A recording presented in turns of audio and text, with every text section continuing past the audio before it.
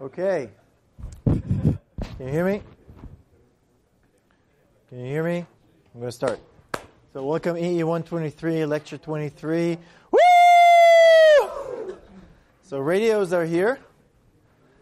Actually, call signs are here, which means that we're going to give you the radios to less than half the class. So you're not getting radios for the spring break.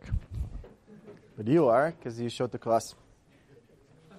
So let me just show you. So while you already licensed, I feel responsibility of actually teaching you something before you get these things. Because you could potentially interfere with people and do some damage. So I want you to prevent from doing that. Okay? So each one of you is going to get one of these boxes.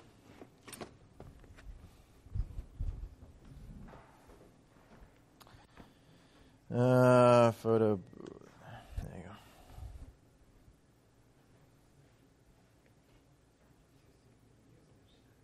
There you go. Each one of you are getting one of these boxes. Okay? And in these boxes you'll find distracting. Okay. You'll find a radio. Okay. And the radio has a battery. You connect the battery to the radio if it's not, but I think they should be, because what we did is we programmed them for you. Okay. You have a clip, and the clip goes over here. So try to put the clip. You need to screw it in. Okay, so put the clip so it's nice. You also get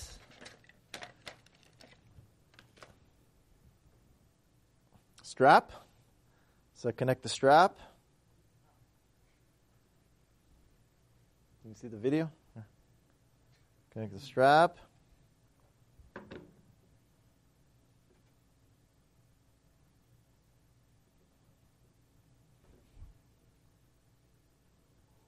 Voila, strap. The most important thing before even turning on the radio is to connect the antenna. One of the only ways that you can damage this radio is transmitting without the antenna, because it's not matched to. Basically it will not match, and so all the power will go back in. Okay, so connect the antenna. This is an SMA connector. So connect the antenna. Make sure that it's connected. Okay, then you can turn it on. You've got a charger. Okay, it's a 10-volt charger with this. When you charge, make sure that it's actually showing that it's charged. It's a little bit flaky. So, yeah. So just make sure that the red light starts showing up, not just the green. Okay, then it will charge your radio. There is some manual in it to how to operate it, but it's not that it's useless, but there's actually a better manual that I linked from the website. I'll show you in a second. It's a better manual. But we did program those radios for you. So they have lots of channels already built in, and we programmed some local repeaters, okay, for you to you can try. You turn on the radio by changing the volume. It will start. It will show you EE123 rocks, and then it will set up on channel 4. Okay, that's the default channel that it will set up. Now what I did is there's two. This radio is able to monitor two frequencies at the same time. Right now this is turned off. Okay, so it monitors one at a time. The problem is that when it monitors two, it will switch between them. You're having you talk to somebody, and then there's somebody on the other channel. It will switch to the other one. Then you transmit the other channel. It's kind of complicated. So I switched that option off, but you can switch it on if you really wanted to. The other thing is that I program is the upper part of the displays. There's let's see if you can see it. You see this triangle here? That's pointing out to this flipped SPX cal, SPLX cal, flipped one. See, there's a triangle that's showing that now is the upper channel. The upper part is really transmitting. Okay, that's the one that you're going to be listening to. And then you can switch them between A and B. There's a button called AB. It switches between these two. So if I press AB, oh, it went down, it went up, it went down, it went up, it went down. Okay? So whenever this triangle is showing, that's where it's actually going to be transmitting. See the triangle on the side here? I press on AB, it goes back and forth between them. Okay? So when it's up, then that's what it's going to be using. Okay. So one other thing is that the upper one, though they're the same channel, the upper one will show the name of the channel. The bottom one will always show the frequency. So the problem is that if I program this and I don't tell you what the frequency, to actually figure out what the frequency is, it's like requires maybe 10 button keys to switch to the frequency mode. So what I did is the upper one shows the channel, so then you can figure out which channel are you in terms of name, and then if you want to know what the frequency, you just go to the bottom one, type the same number, and you'll see what frequency it's programmed to. Okay, so it's helpful. Okay, that's why I did that. Okay, there's instruction of what to use and so on and so forth, but that's pretty much it. This is the thing that you're not getting today, those who are watching online. The rest of you are. Okay, so with that, any questions? Yeah, I'm going to turn you off. Any questions? Okay, so then you go to the class website.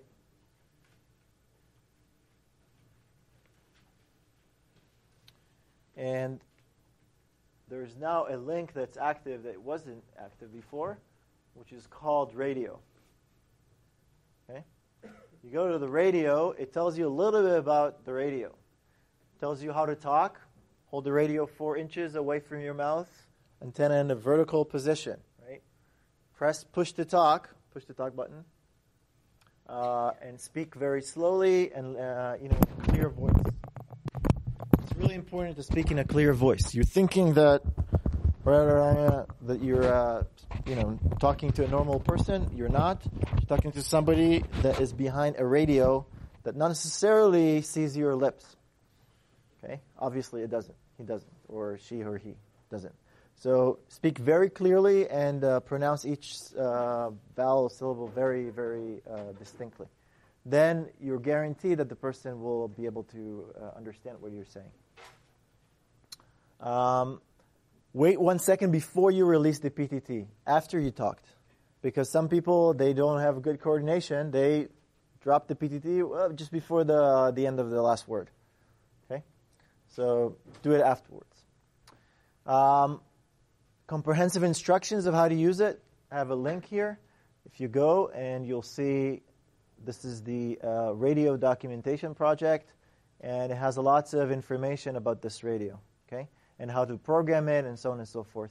So it's really, really useful. Please go ahead and look at this. Again, the only way that you're going to be able to damage this radio is transmitting without, or putting it in water, right, and things like this. But that's or breaking it, right? That's another way. But really, the only way that you is transmit. So don't transmit when the antenna is not connected. Definitely don't hold the antenna when you transmit.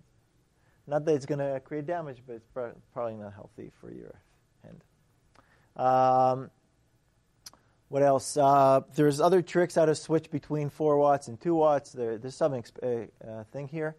Repeater reverse mode, also voice activation mode, how to do this. Don't use voice activation. In the previous years, we used voice activation to do the digital communication. So you would transmit something, and once it hears, then it turns on the transmit. We don't need this anymore because we'll give you, you'll be able to control the transmit receive using the USB. Okay, so into this thing. So, but voice activation is useful, but you forget, and then you talk, and then it transmits, and it's a mess. What else? Yes, there's other tips. For example, what frequencies. So this thing is programmed, and on the bottom over here, I put the table. This is not right. I removed the 0 one, so you don't have the 0 one. I'll update that, actually.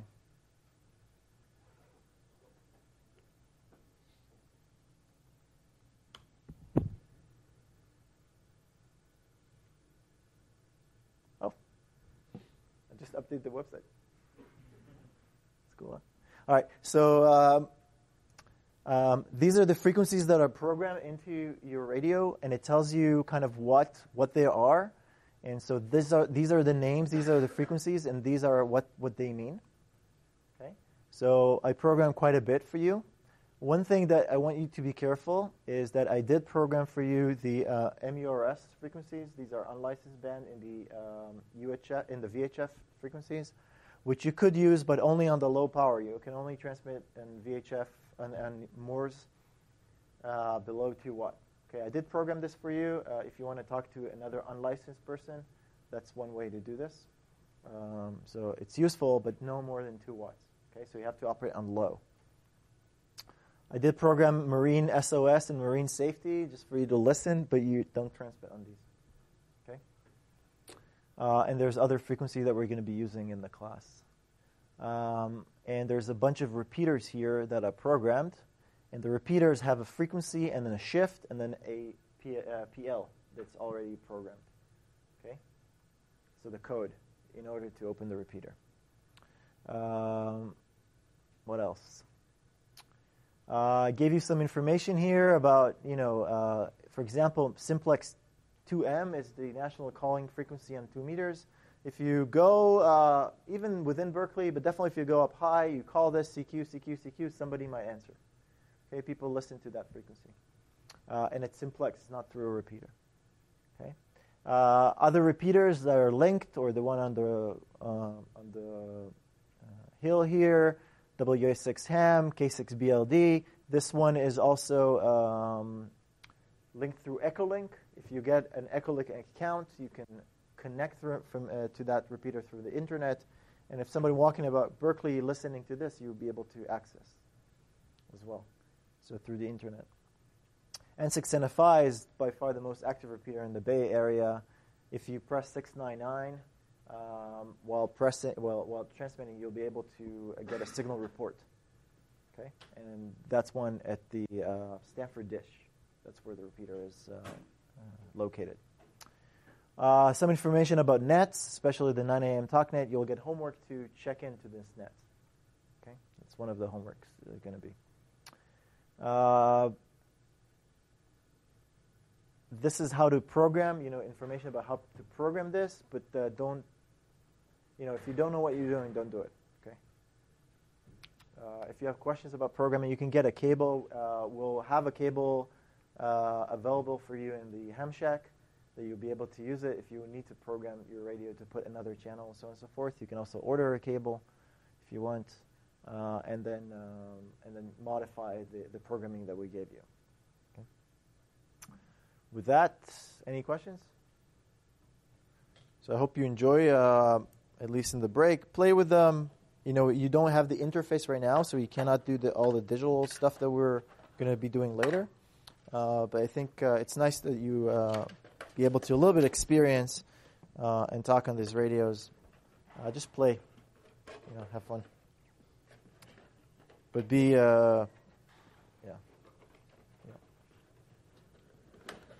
You have a license, right? So it's your responsibility. Yeah. Okay.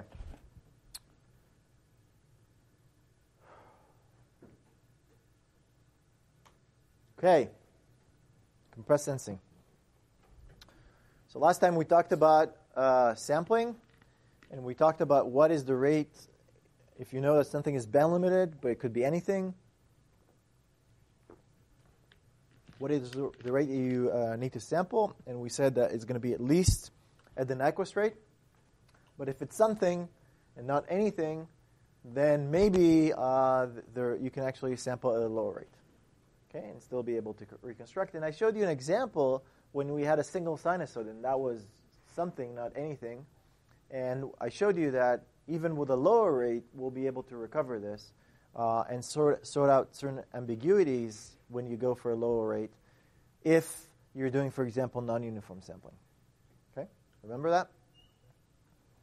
Then we talked about compression, and we talked about image compression, and this is also true for audio, but the way that, or other type of signals, But the way signals are usually compressed is that you acquire all the data, and then you go through a compression mechanism. And if you think about compression, it's a nonlinear way often. Sometimes it's linear, but sometimes it's sometimes it's linear, sometimes it's nonlinear, to take a certain amount of data and reduce its rate. Okay? If you think about this. Rate of, basically represent it using the smallest amount of coefficients or smallest amount of disk space, for example. It's kind of a form of reducing the rate also, but if you think of it as kind of a general form. Okay? It's not exactly sampled at the same rate. It's not, but you can represent it using a smaller size of measurements. That's true for band-limited signals, right? If we have band-limited signal, we can reduce the rate by going and downsampling them to till they actually occupy the entire digital spectrum, right? The DTFT. Okay, so if they occupy only a smaller part, we can reduce the rate till they, till the point where they start aliasing. Okay, so that's again reducing the rate. So we can compress them, right, in some way. Now, in MRI, for example, this is the same way it's often done. You can acquire all the data, reconstruct images by taking inverse Fourier transform, for example. Then you can compress this information. But the thing is with MRI, not like CCD, which is cheap and really, really fast, every measurement takes time. If you can reduce the amount of measurements, then maybe you can also scan faster. And that is a big issue, for example, for this type of an imaging. So the question is, if this is compressible, then why do I need to acquire all this data in the first place, then throw most of it away? And whether I can actually sense the compressed information directly by making fewer measurements. And that because I know that the signal is compressible, maybe I can just go through here, sense the compressed information, and then be able to reconstruct based on the fact that I know that it should be compressible. It's something. It's not anything. Okay? Because I know it's something. Okay? It doesn't have to be just an MR image. It could be also a video. It could be a multidimensional, six-dimensional, nth-dimensional signal. But again, the same things would apply whether I can just sense the compressed information, make fewer measurements, and still be able to reconstruct the signal. So this idea is due to Candace and Donahoe, where a lot of the mathematical theory have been developed. But there's a lot of work that's been done since then in this type of area. So if we talk about compression, So this is what you're looking here is a piece of a Pink Floyd. Like this is I'm plotting a 1D signal from out of Pink Floyd. Probably we'll turn this off a little bit. And if you just think about, is this compressible? And let me argue, audio is definitely compressible. It really changed the whole industry. The fact that I can take a raw, if you look at raw audio, 44.1 kilohertz, 16-bit stereo, it's about 1.3 megabits per second. Okay, something like this. This is 1378 kilobits per second. But if you look at MP3s, same thing. You can go down to 128 kilobits per second and maintain the audio quality. Now, some of you audiophiles will say, well, I can hear 128 kilobits per second. Let me argue 384 is just, like you must be a dog or something that will be able to hear those differences with 384 kilobits per second, which is still a compression, right? So, yes. I don't know. Are there any audiophiles in the audience? Audiophiles? No? Last semester we had. They're really into audio. Okay, so this is about 10.7-fold compression, right? Changed the whole industry. The fact that you can, take a whole CD and you put basically that in this small device, iPods, MyPods, MP3 players, and so on and so forth. Now your phone. So it's really, really cool, right? Okay, so this is 1D that you can compress, and factor of 10 for example, audio. Now, what about images? Well, if you take an image, a raw image is about 24 bits per pixel. Okay, so every pixel will be 24. Then, if you look at what size of an image should be, then you can calculate. It should actually be about tens of megabytes.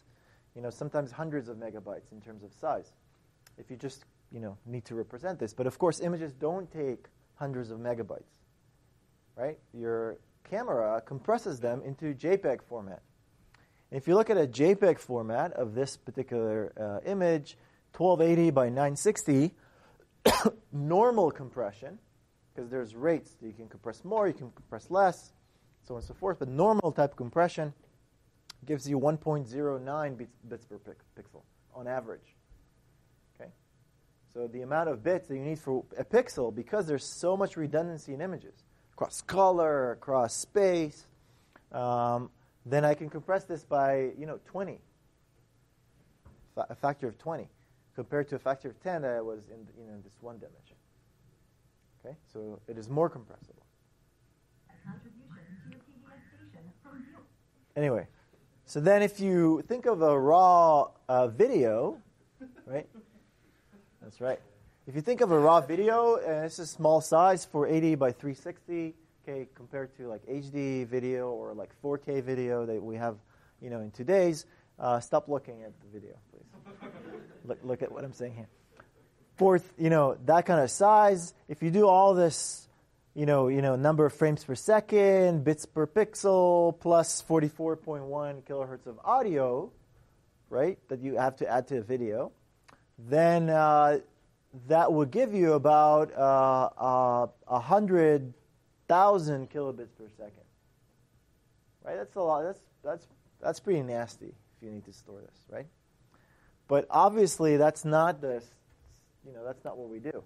And if you just look at MPEG-4 with a really high quality compression with 1,300 kilobits per second, you can get amazing quality of video just because you're exploiting, again, the spatial, temporal, color space, all these redundancies in order to compress this into a smaller size.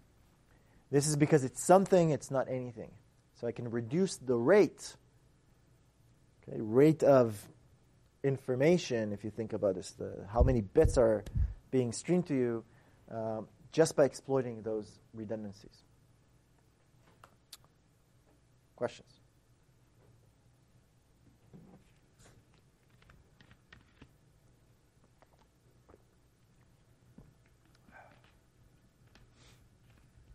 Are you familiar with compression? Who's not familiar with compression before? Not familiar. Okay. All right. So the way the compression often works, and pay attention here, right? You almost all compression algorithms use some form of transform coding. Okay, we learned about some of these transformations. MP3 uses the discrete cosine transform. Similar, same but different than DFT in the sense that DCT only uses a cosine basis as opposed to a DFT, which uses complex exponentials. Again, orthogonal transformation. JPEG uses two-dimensional DCT. Okay. JPEG 2000 uses wavelets. Okay, we learned about wavelets. Yes. I was wondering why I don't remember ever seeing JPEG 2000 or maybe an option. Right.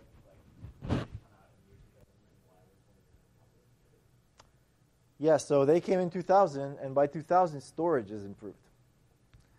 So, the complexity of switching to a new algorithm, really wasn't need so much. I mean, you can compress using JPEG 2000 much more, okay, for the same, quality than JPEG, but then, it wasn't such of a big deal in that sense. So that's why. But in fact, wavelet type of coding uses like Skype, and you can actually look at those images. I don't know exactly what they do, but obvious to me that they're doing some sort of a wavelet type of image communication. At least they did in the past. Now I don't know. They might be changing them. So various form of wavelet type of compression is used for image communication too.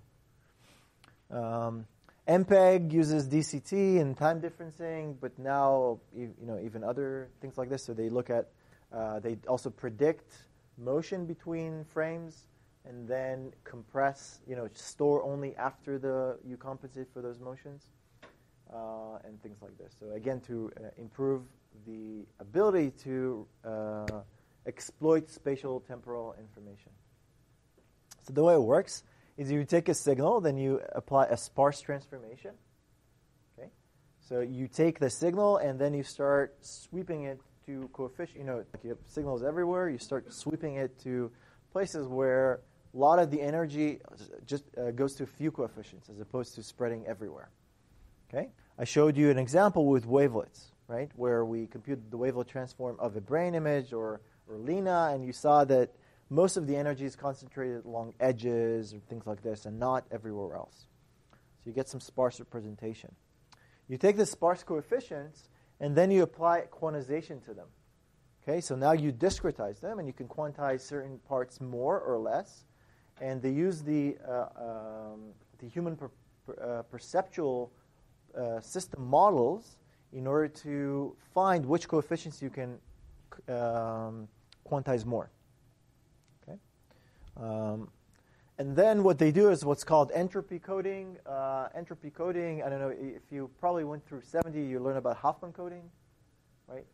Did you everybody knows what Hoffman coding is? This is sort of entropy coding where you've got some redundancies and then you build a certain dictionary and then you can represent the whole thing in a smaller size. Okay, so you build the statistics and then you exploit the statistics of those coefficients. So what I really want to talk about is this part, the sparse transform. Because this is the, yeah. No, it's discrete domain right now. Yep. Yeah, how would you compute a sparse transform continuous domain? Right. So here's a sparse transformation. If I take an audio signal, this is the same audio that you've seen before, it's just one piece, about 3,500 coefficients out of that piece from Pink Floyd. And then what I do is I break it into 512 and 512 blocks, and I compute the DCT on each one of these blocks. And what you see is that most of the coefficients are concentrated in what's called the low frequencies, or are moved to the first part of the DCT, and very few show up later. Okay? So it gives you some sort of a sparse representation in that sense. So then if I quantize this, at some point those will go to 0. Coefficients over here will go to 0. Here you'll have maybe more error. Here you have less error in them because you will quantize them less maybe. Okay? And you would store those coefficients as opposed to storing the original coefficients. Yes? Yes. It's a window. Yeah, you take windows, non-overlapping windows, and then you just perform DCT on them. Okay, that's used in MP3s. Here's what you can see with images. Images is the same thing. You will take 8 by 8 blocks out of the image, and you compute DCT coefficients. And I don't know if you can see from far away, but let me turn off the light.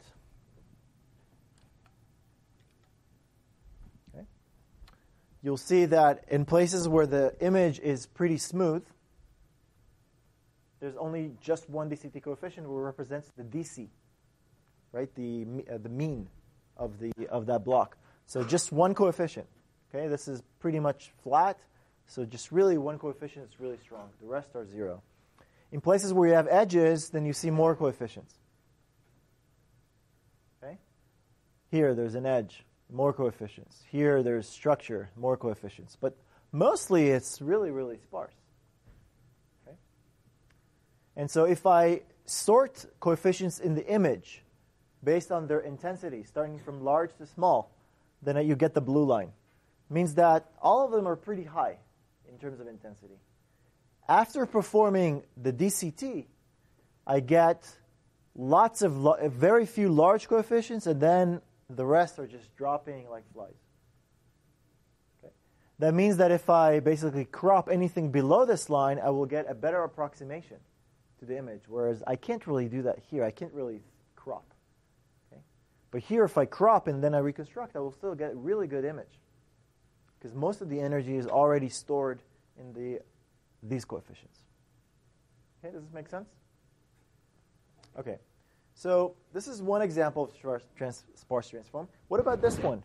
What sparsifying transform would you use here? HAR is a good one. Yeah, because HAR represent piecewise constant signals. What else? Finite differences is really right. Finite differences, and finite differences is really the finest scale of the HAR transform. Right? You look at just the finite differences. Basically, that's what it does. But without decimation. So if I take finite differences between each pixel or each time point, then I would get really a sparse representation, right? I'm probably missing here the DC components, right? If I just look at differences, so I need to store the DC component. Remember the plug, right? We have to store that too. So there's one extra component, but when you take finite differences of 256 signal, you end up with 255. The 256th one would be the DC then, okay, that you'd want to store.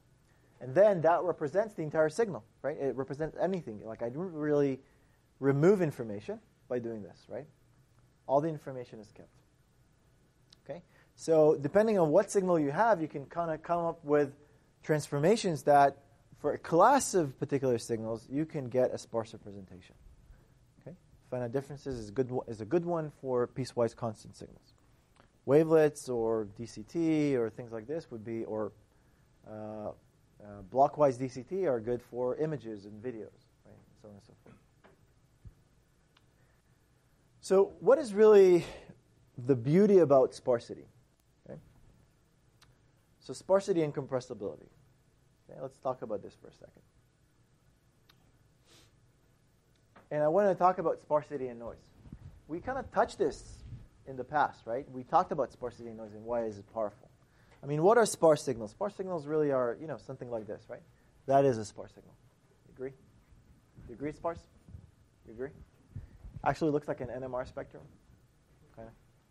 Okay. Is this a sparse signal?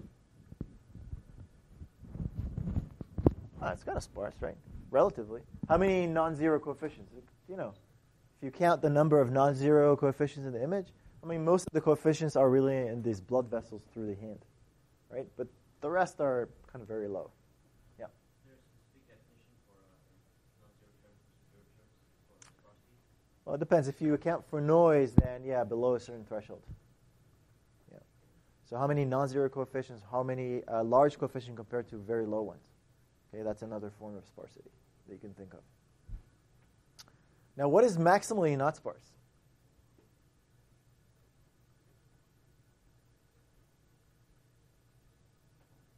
Something flat, right? It's everywhere. Let me argue that actually noise signals are maximally not sparse. They're always going to be everywhere. Chances of some pixel being zero because of noise, very, very unlikely. Okay, if you think of probability, it actually goes to zero. It's probability. Okay? What do you mean by a gradient?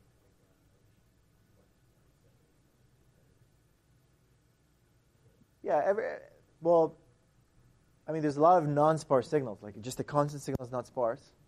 Okay? But let me argue that noise is maximally sparse. And noise, actually, if I try to do any transformation on it, it's still going to be maximally not sparse. Like it's really non-compressible because that's the definition of noise. It's just, especially if it's white and independent, then there's just no way that you can compress it. Because it means that basically you don't have any correlations and nothing that you can exploit to store it. Okay. So the beauty about sparse signals is that once you have a noisy sparse signal, then it's really easy to separate between most of the signal and the noise. Most of the signal and the noise, right? Still, the coefficients that are sparse are going to be corrupted by some noise, but the rest is not affecting anything. So it's really easy to denoise it, but it's not just easy to denoise. It's easy to denoise by just applying threshold. Simple operation that's adaptive to the signal because the signal is sparse. Okay? So we're not going to really touch our signal. The problem with denoising often is that you would, while trying to remove noise, you remove some of your signal. Okay, it's like you've got your kitchen, you're working and you're cutting some stuff, and it's like all a mess. Now the kitchen, you spilled some coloring on it, and like you want to clean it. And as you clean it, you're going to scratch the surface, and right? So you remove, but you also remove some of the signal. Okay, so that's terrible. People get upset, Your partner gets upset, your spouse gets upset. You don't want to live in that situation. I wonder why I got this analogy. I don't know. Anyway, so my point is, I made these a while ago, so I thought maybe I'll use them for something at least. So the point is that if you have a sparse signal, then you can set a threshold, and basically, by lifting your signal up above the noise, you can recover this. Okay, so it makes it easy to separate between signal and noise. This is me, and this is John Pauly, faculty at Stanford. Okay. All right. So the thing is that if your signal is not sparse, for example, this signal is not sparse, you can still make it sparse. And this particular signal, it's called the Sheff-Logan phantom, used to do all sorts of simulations of medical imaging. It is definitely not sparse, but it's sparse by finite differences. So if you think about this being noisy, I can compute this, and then threshold, and then reconstruct it back, right? So I can do some operation to remove the noise significantly by doing this. And of course, of the case of like a brain image, if I compute the wavelet transform, this is the two-dimensional wavelet transform. If you remember what a two-dimensional wavelet transform would be, is you take a high pass and then a low pass, right, and then decimate, right? And then in 2 dimensions, you'll take a high pass in 1D, and then you can also take high pass in this direction. You can take a high pass in this, and then followed by a high pass in this. Okay, so this is a high pass just in this direction, so you see edges only in this direction. This is a high pass in this direction, so you see edges in this direction. And this is a high pass here and a high pass here. So you only see edges on the diagonals. Okay, and this is the low pass part that has been, again, separated into high pass and low pass component, and then high pass and low pass until you get to the bottom of it. And you see that it's definitely sparse, right? So this represents the high frequency components. But again, you can see where they are, those high frequency components. Again, time frequency, right? The tiles that we were talking about. And then so on and so forth. So now if I threshold these, right? If I do that, then I can remove with a lot of the noise but keep the signal, okay? Most of the signal. It's minimally touching the signal. And so now when I reconstruct, this is how it looks. I mean, look at this. This is just beautiful denoising. If you actually try to compare, all the edges here, are saved. It's just beautiful denoising that exposes the underlying signal, even though it was corrupted with noise. Now, you can think of, I can take a vacuum cleaner, for example, do like a local averages, but then when I hit an edge, I'm going to switch to a smaller filter and maybe along the edge. The beauty about this type of denoising is that once it's sparse, it's really easy to remove. So it's kind of like adaptive. Just by setting a threshold, adapts to the signal. Then I can think of these kind of signals, so like a heart changing over time. It's kind of quasi-periodic. So if I take a Fourier transform over time, then it becomes sparse. It only has a few harmonics. I can then set a threshold and then remove the noise. You can also have a sparse representation there. You can also think of temporal as well as spatial transformation too. Okay, so combining, let's say, the wavelets with a Fourier transform over time and so on and so forth. Okay. So how sparsity relate to compression is because you really only need to store the zeros, right? And I showed you this before. Here's compression to 3%. Here's compression to 4%. Here's compression to 5%, and so on and so forth. So that's the beauty about sparsity, and that's how it relates. So how does this relate to compressed sensing? Well, what the Shannon-Nyquist sampling theorem, it really just gives you a worst case for any bandlimited signal. Any bandlimited signal, it's the worst case. So I need to sample at that rate in order to reconstruct, but that's kind of a worst case scenario. If I have noise at that rate and it's bandlimited, if I have noise and it's bandlimited, I will be able to reconstruct it. Okay? With compressive sensing, what you are trying to do is recover the signal statistics from a few number of non-adaptive linear measurements. So we're going to make measurements, but we're going to make them non-adaptively, but try to be able to reconstruct those sparse signals, okay, out of these measurements. So it kind of integrates both the compression as well as the sampling at the same time. Okay. Now it is based on concept of incoherency between signal and measurements, and I'm going to try to show you what it means. Okay. So here's where we start moving, and then you, I hope, are going to be catching up. Okay. So let's talk a little bit about traditional sensing. Now, what I'm going to assume that right now is look at a situation where we actually have a signal that we sampled, and we're going to go for a lower rate. Okay? Okay. In the case that we had before, let's say we have sampled a signal. Now we're going to downsample that signal even further. Okay? That simplifies things because we're not dealing with a continuum. Okay? But let's assume that we have a signal now. Okay? And the signal is a vector of size n. According to the first principle of linear algebra, in order to measure a signal of size n, I need to make n measurements. Okay? Otherwise, there's no way for me to reconstruct that signal. Okay? So what would the desktop scanner do? Desktop scanners, they measure 1 pixel at a time. Right? They have, you scan 1 pixel at a time. If you think of a CCD, it's also 1 pixel at a time in parallel. Okay? So that's also what a CCD does. And if you think about what this type of measurement is really multiplying the identity matrix with your signal. Okay? This is the form of measurements. You measure 1 pixel at a time, either in parallel or sequentially, but 1 pixel at a time. Okay? So the identity matrix is, one that makes n linear measurements of your signal. Now, we can think of other type of measurements. For example, in my area, we measure the Fourier coefficients of the signal. Measuring Fourier coefficients of the signal is having a sensing matrix which is looking like this. This is just the real part of the Fourier matrix of the DFT. And this is just the real part of the DFT. Then basically I'm going to make inner product. So this is taking the inner product with this, and this will give me the DC component. Right? And taking this one will give me another frequency. And taking an inner product with this one is another frequency, and so on and so forth. So this is, again, another form of sensing, but now this is sensing using the DFT matrix. I still need to make n linear measurements.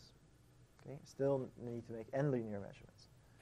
Now, I can also think of arbitrary sensing, where all I need is some basis that I take inner products with my signal, and I make measurements. Okay? That could still be. And so the question is, what is a good sensing matrix? What's a good sensing matrix? What's a good sensing matrix? Orthogonal at least, right? Whether it's orthonormal or orthogonal. Right, orthogonal. Why? Because every measurement that I make is completely different. Gives me new information than the other measurements. That's touché. 12 points. Okay? So a good sensing matrix is the one that's orthogonal. If you take the matrix and you basically multiply with its conjugate, or complex conjugate, if the case of complex matrices, it should be like the identity. That means that every measurement that I make is the same amount of it. It's not amplified or attenuated, and each measurement is different than the other. Sweet. DFT matrix does that? Yeah, for sure. The identity matrix does that? Yes. Identity times identity is identity. Okay? And you can also come up with arbitrary orthogonal bases that will also give that to you. Okay? Any questions with that? Right? This is relatively basic. I don't know if you've seen this in this form, but I hope you understand that you need at least n measurements. Otherwise, you will not get the identity. You'll get some zeros. If you get some zeros, that means that you are, well, I would say, well, I don't want to swear on video, but you really don't have an option there, right? You really, that's a problem, right? You cannot invert a matrix, right? That it's not invertible. If this is not invertible, that is a problem, okay? You want it at least to be invertible, but a good one will be also orthonormal, okay? So you have equal measurements of everything. All right. So what is compressed sensing? The situation in compressed sensing is different. What you have now is you have a signal still of length n. Okay? Still the same size. Now you make fewer measurements than n. Okay? You make fewer measurements, so fewer linear projections, linear inner products with this vector. How many? Well, turns out this vector, though, is sparse. This vector only has k sparse coefficients, k non-zero coefficients. So much fewer than n. Okay? And we're going to make m linear measurements, and m is somewhere between this n and k. Okay? More than the sparse coefficients, less than n. Okay? And I'm going to say that they're incoherent projections. What does it mean even? I'll show you what it means. But the idea here for compressed sensing, what will be a good compressed sensing matrix? Really, I want to figure out what this is from this measurement. That sounds difficult. Because I have fewer measurements, right? I have few measurements.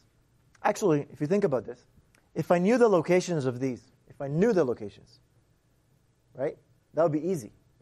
Because that basically shrinks this matrix, right? I can remove whatever is multiplied with 0. So, in fact, I would have a smaller matrix that only operates on this. Then I could potentially be able to invert if I knew exactly what they are, right, the position of these coefficients. Then it would become trivial. And as long as I have m bigger than k, then I'm good. And it's an orthogonal and so on and so forth. But now that's not the case. I know that there's a few. I just don't know where they are. Okay, so I can't do that.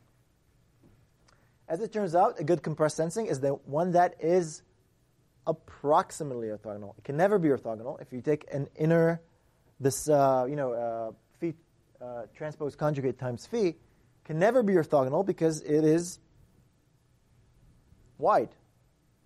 Right? So if I take this multiplied by this, can never be orthogonal because it's a higher dimensional space. It's just not possible to create orthogonal. If you take two vectors and you take the outer product between them, it'd never be orthogonal. The matrix could not, it's just not possible. Okay? So if I do that, I will get, though, what I'm looking for is something that looks like an identity, but it will have some off-diagonal components. We'll have some off-diagonal components, but those will be low. Yeah. That's what I'm trying to say.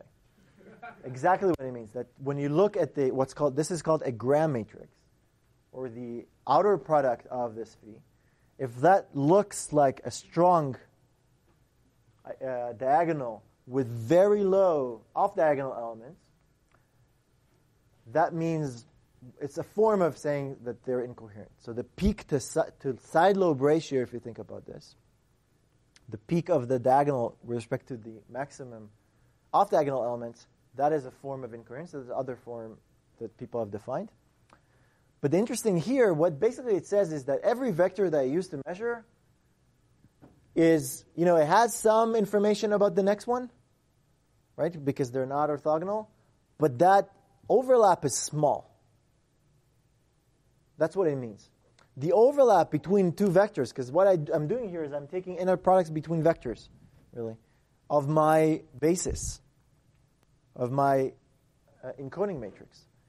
Each one of them has very low interference. So every measure that I make is, there is some mutual information, but that mutual information doesn't overlap so much. That's what it means. So I'm running out of time, so I'm probably going to spend Monday after the thing as well. But what I want to say is, so here's really the problem. Given y equals phi times x, I want to find x. Now this is underdetermined, so there's infinite number of solutions that can give me this. Infinite. However, the question is whether there's an infinite sparse solution that gives me this. And because this vector is not everything, it's not anything, it's something, it is sparse, maybe I can do something about this. Okay? So what thing that people usually do when they have this underdetermined set of equations, they say, well, how about I will look for among all possible solutions that satisfy this linear equations, I'm going to look for the one that has lowest energy. Okay? Turns out, it's wrong. You're guaranteed almost to not get a sparse solutions if you do this. Okay? What else you could do? I'm going to steal 2 more minutes if that's okay, because I want to. What else you can do? Well, how about I'll try all possible vectors. I'll try everything. Everything I will try.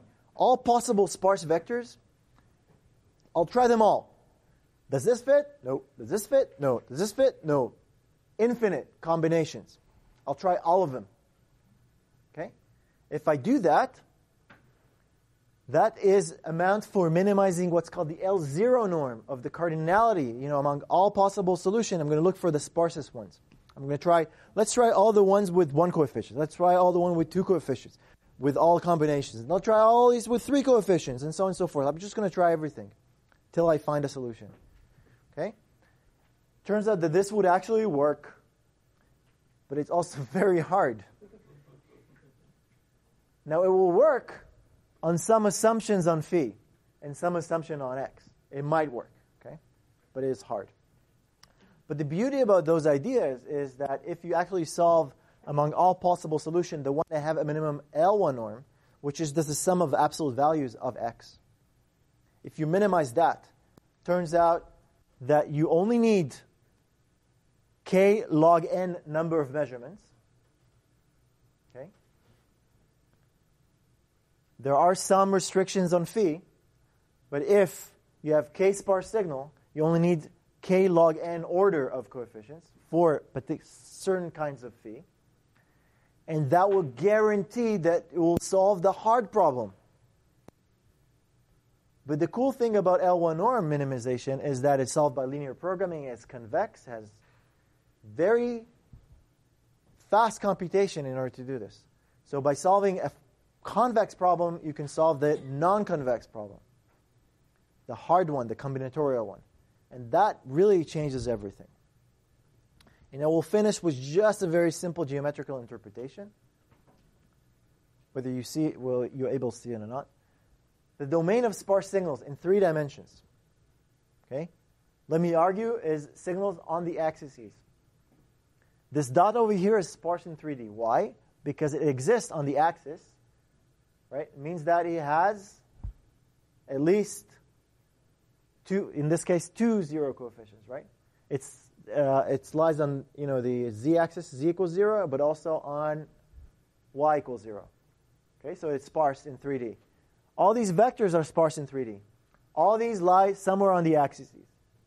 Okay, those are sparse signals. Now, let's say I want to. This is a signal, right? This is a coordinate. It's the 3-dimensional signal, right? It's a coordinate. I want to measure this. If I make one measurement, one inner product with my signal, and I'm going to take an arbitrary inner product, that's going to define I'm going to make one.